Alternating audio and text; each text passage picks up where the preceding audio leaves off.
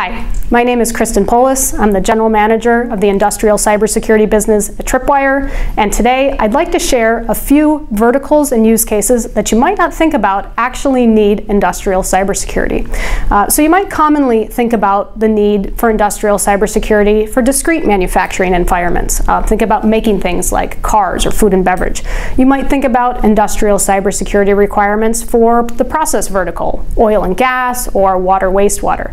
And of course, you'd probably think about the industrial cybersecurity needs of the energy vertical, so power generation, transmission, and distribution. But there are a number of different other use cases or applications where it's also needed.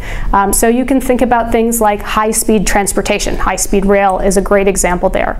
Mining, where there are a number of different remote mining sites. Even something like baggage handling at airports is one where cybersecurity is really important to think about implementing. And finally, think about distribution facilities. So these are distribution facilities that transport millions of packages every single day, and it's critical and important for them to also think about ways in which they can implement some cybersecurity posture and frameworks in order to stay secure.